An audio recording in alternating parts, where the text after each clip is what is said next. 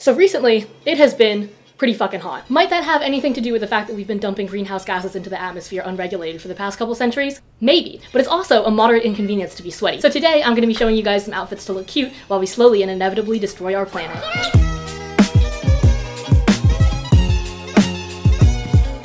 Okay, so here is our first outfit. It's super simple and something that I've actually worn a couple times in the past few weeks. Probably outfit repeated this a couple too many times, if we're being honest, but I live by myself right now, so regular social rules don't apply to me. Or at least that's what I tell myself when I eat nachos on the floor at 3 a.m. My top is an old one from Abercrombie that I got on sale for like $7. My shorts are from Urban Outfitters. I paid like $50 for these, which is probably way too much to spend on a pair of shorts, but they're so freaking flowy. They also give me like a really nice A-line shape, so it like kind of looks like I have hips. And then for shoes, some people wear flip-flops all summer. This is a controversial opinion, but I fucking hate flip-flops. I hate that like slapping against the back of your foot, and I honestly don't think they're that cute. So I got these ones. Oh god, can you see my underwear? So these shoes are like my replacement flip-flops. They just have like 2 straps and a super low heel, so they're honestly really easy to walk in, and the ankle strap makes sure that like they actually stay secured to your foot like shoes should. By the way, I will preface this video with the fact that I don't feel like I have particularly good insight into like summertime hacks. As you will know if you have existed in a human body for a number of years, basically the goal here is just to wear as little fabric as possible while still covering all your ghibli bits, your private parts, all of the no zones. But I will say, if I do have one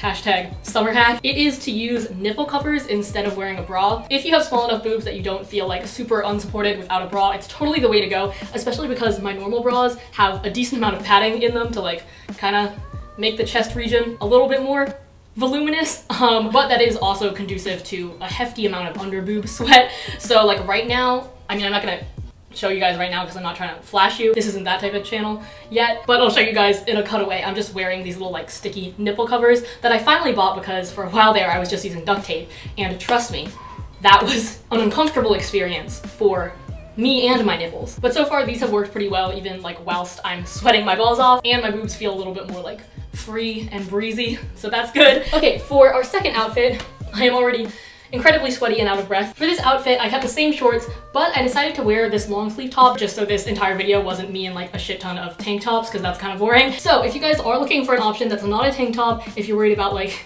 distracting those boys with your shoulders at school, which is the most fucking ridiculous, this top is just a super lightweight and breathable top that I thrifted. I just tied it at the front. You guys know that I do this with like all of my long sleeve shirts. Obviously there's a lot of what would be cleavage exposed, but I really like the tie detail. I feel like it helps make button-ups a lot less business casual and a lot more like summer trendy ho. And it also obviously helps you stay a little bit cooler and not lose your waist.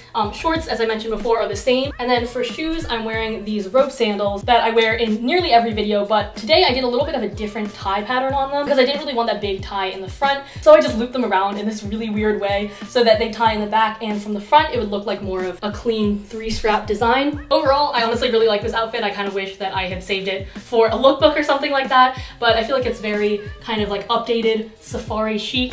Alright, here is another option if you wanted a little bit more coverage on the old legs, if you can't be bothered to shave, or if you just want to be like a little bit more conservative. I showed you guys these pants in my last video, so I'm not going to talk about them too long, but I freaking love these pants. I can't get enough of them. Honestly, they are a little bit more high coverage, so maybe not the best option for like 100-degree days like we've had this past week, but in terms of pants, they are still really breathable. And I know sometimes in the summer I get super bored of wearing the same shorts over and over and over again because I feel like that's the only thing that I can wear. So some nice breathable pants are a good way to change it up.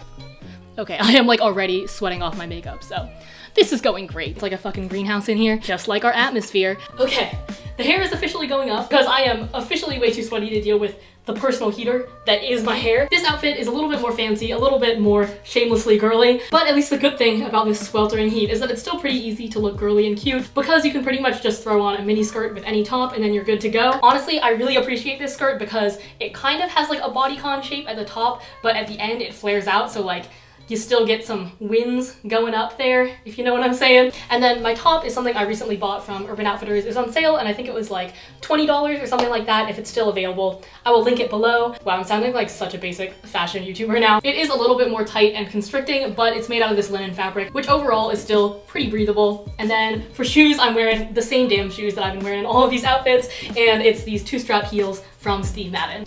Hey guys, and welcome to Brandy Melville. This is probably the most Brandy Ho outfit I've ever put on, but none of it is actually from Brandy Melville. This top is actually a DIY, and I'll put the little card above. I made a whole tutorial about it. But basically, if you're into cropping and thrift store t-shirts like I am, obviously, you can make your own tube top out of that bottom piece of scrap fabric that you cut off. But obviously, if you don't want to do that, this is actually a really popular style that they sell at Brandy or like Forever 21 or Urban Outfitters. Again, it's just some basic denim shorts and then my Converse to keep everything casual, still keeping that black and white, still keep that black, still keep that blue is what it's called actually. Still keeping that red, white, and blue theme. Okay, and this is the last option that I wanted to show you guys. Honestly, if worse comes to worse and you are dying in the heat, all you want to wear is a tiny little dress. This is one of those dresses that's like borderline non-existent. There's really not a lot of fabric going on, but it does cover the essentials. So I bought this one from American Eagle last year, but I feel like especially this summer, more than ever, people are really into their summer dresses. So literally any store that you look at, they'll have a cute little number like this one. A pro tip for summer dresses that took me way too long to figure out is I was wondering like why these dresses looked so much better on bloggers and Instagram girls. They just look like really clean and effortless. And I think a big factor in that, other than that it's their job to professionally like pose and look really good in these dresses, is the fact that they're not wearing a bra or they're just wearing nipple covers like I am right now. TMI, maybe, but you know, I've just been wearing the same nipple covers this entire video. Why am I saying these things?